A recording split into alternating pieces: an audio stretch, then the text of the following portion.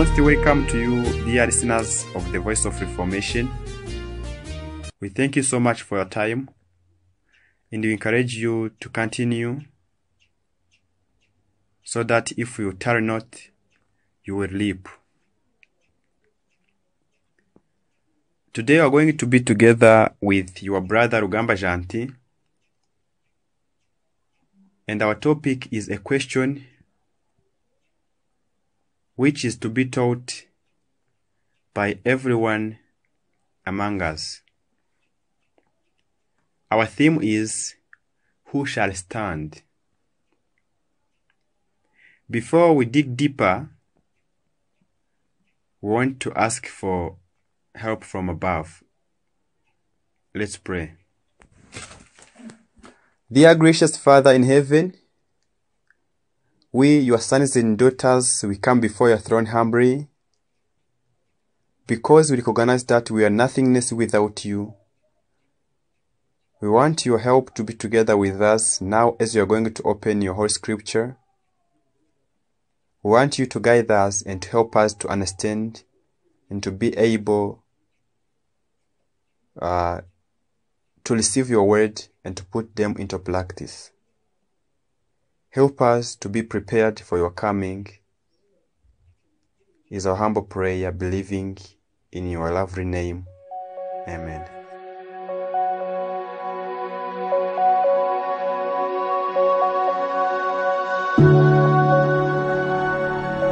Welcome once again, lovers of this Voice of Reformation. Our topic today is, who shall stand? This question has to take much of our time by thinking about. Beloved, we would like to tell you that there will come a day in which mountains, islands will move from their place. In that day, the mighty men will fear. The mighty men will cry bitterly. Our key verse is in Revelation chapter 6, on verse 17, where Bible says, "For the great day of his wrath is come, and who shall be able to stand?" The great day of wrath of God shall come, not too far, soon it will come. That day will be very terrible. In that day, those who reject the commandments of God, they will escape, but they will find not refuge. In Zephaniah chapter 1 on verse 14, it is written that the great day of the Lord is near. It is near, and hasteth greatly, even the voice of the day of the Lord. The mighty man shall cry there bitterly.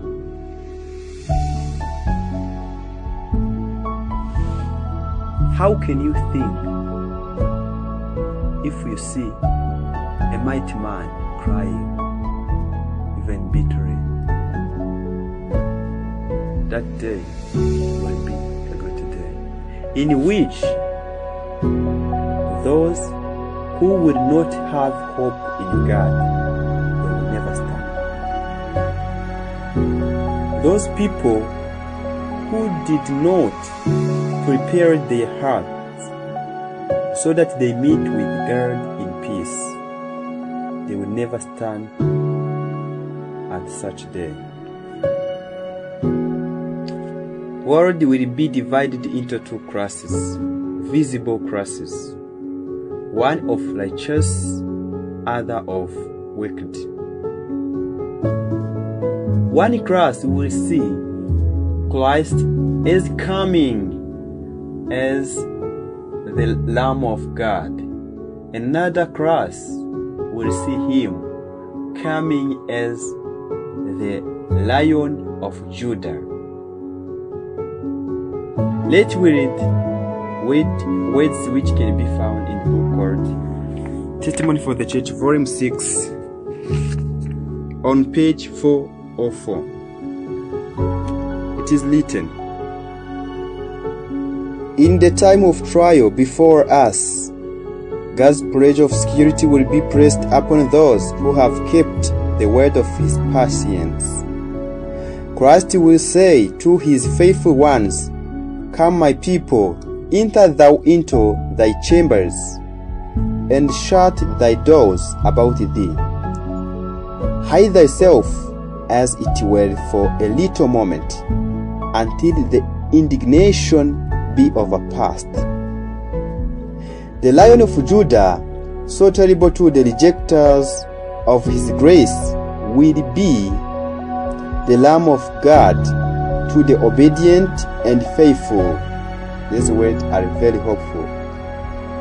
"The pillar of cloud, which speaks wrath and terror to the transgressor of God's law, is light and mercy and deliverance to those who have kept his commandments.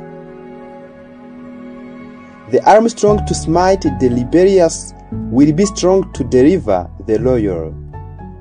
Every faithful one will surely be gathered.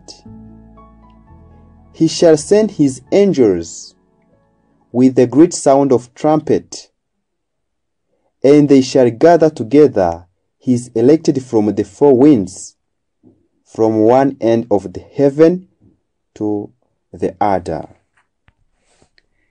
Let the inquiry go forth from sincere hearts and trembling lips. Who shall be able to stand? Have you in these last precious hours of probation been putting the very best material into your character building? This is a very important question. Have you been purifying your souls from every stain? Have you followed the light? Have you walked correspondingly to your profession of faith? This question, we have to use more time by thinking about them. We have to ask ourselves, will we stand for that great day? Our last verse is in Bible, where we get a response for this question. If you want to be able to stand, if you want to meet with your Lord in peace, you have to do these following things. Psalms chapter 15 on verse 1. "Lord, who shall abide in thy tabernacle? Who shall dwell in thy holy city?" And you can add, who shall be able to stand? Answer: he that walks uprightly and walks righteousness and speaks the truth in his heart.